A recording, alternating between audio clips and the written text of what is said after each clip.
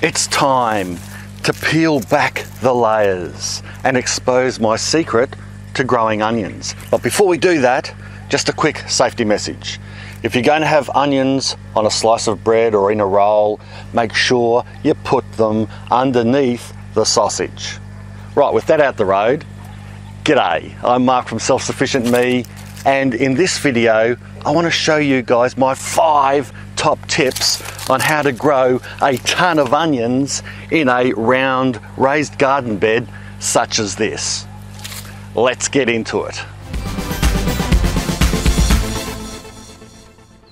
I like to grow our own onions because there's something special about a freshly harvested crispy onion, and also we grow them without any chemicals at all, so they're organic, and I think that makes a big difference. Fresh and organic. Tip number 1, preparing the garden bed. Onions, just like most veggies, like a fertile, free draining soil.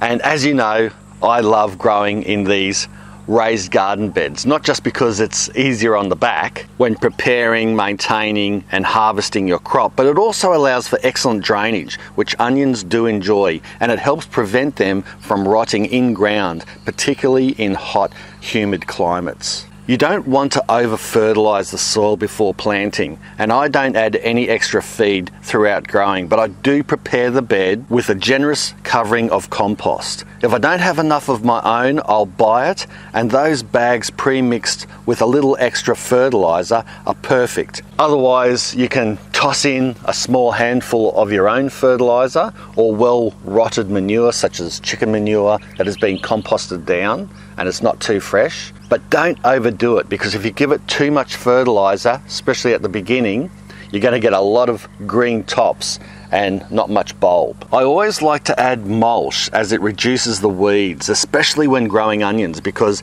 it can be tedious to weed between skinny onion plants, and weeds will compete heavily with them. Sow shallow, not too deep, and cover lightly, keeping the soil moist until sprouting starts, then water as required. Sow a generous amount of onion seeds to allow for poor germination, as you can always transplant seedlings from areas that have germinated well to areas that are sparse. In fact, in this bed I sowed 2 types of onions, a brown and a red, but the red failed to come up.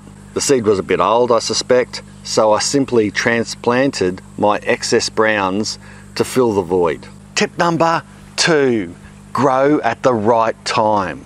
Here in our subtropical climate, I like to sow our onion seeds towards the end of autumn, in fact the last month of autumn. That way I get them coming up and growing through winter, through spring, and then harvesting them at the end of spring or just into summer before the humidity hits and the summer rains hit. Onions hate humidity. It'll rot the bulbs, it'll make them go slimy, they won't grow very well, or they'll go to seed really early. So if you're living in a warmer climate, sow them through the driest part of the year. In cold climates, you've got a easier time growing onions because they quite like cooler climates. You sow them through spring or at the start of spring and grow them right into summer and harvest them at the end of summer. Tip number 3, grow the right type. Growing the right type of onion is probably more important than growing at the right time. Although these 2 points are closely related, so let me explain. I prefer to grow fast or early maturing varieties because we grow them through winter when the days are the shortest at that time of year. The growth habit of onions is largely influenced by daylight hours, and depending on the variety, they may not grow well or even fail completely if the wrong type is grown at the wrong time. For example, late maturing varieties that happen to be great keepers or last a long time in the pantry need long daylight hours, sometimes up to 15 hours per day, whereas faster growing or quicker bulbing varieties like these Hunter River Browns only need around 10 hours of sunlight. So when buying onion seeds, think about your climate and particularly the daylight hours at the time of year when you are growing them. Then match that to the type of onion. Having said that, I don't want to totally deter you from trying different types of onions, even the late maturing ones, at the wrong time of year, because I can tell you, I've grown all different types of onions, the late maturing ones, at the wrong time of year, and had some pretty good successes.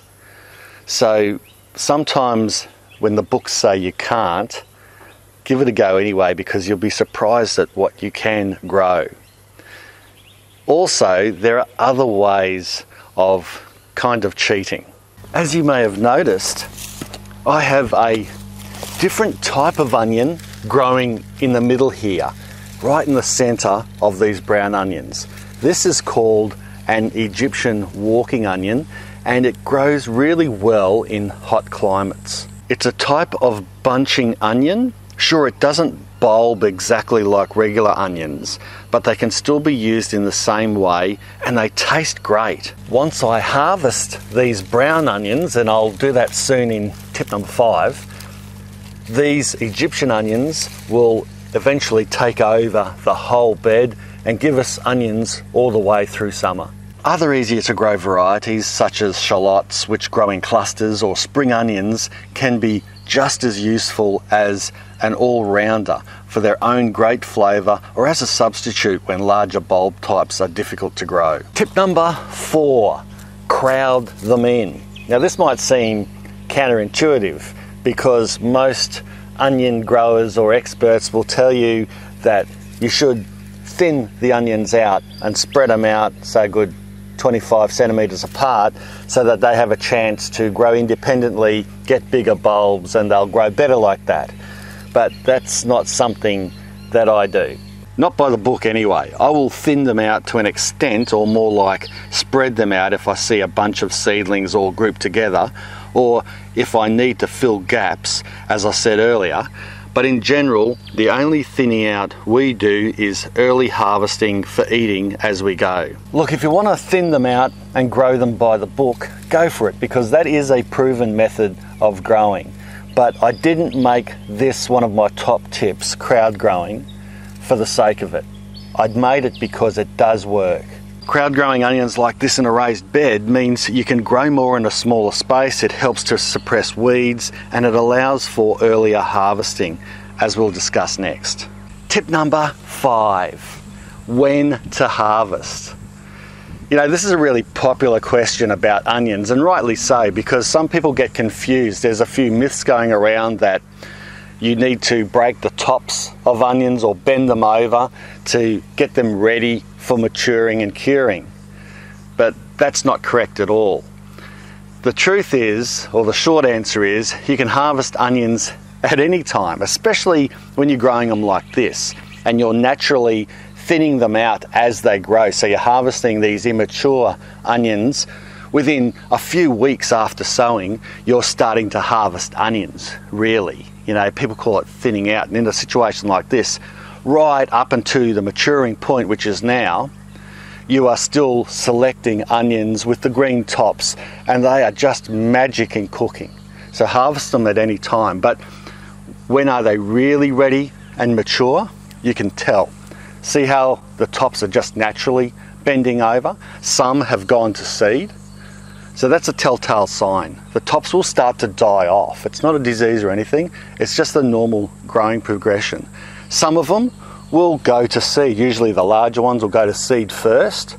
And what I like to do is leave some of them go to seed. You only need 1 or 2. And they will become the seed for next year, the next season. And the rest you just harvest. So let's do that now.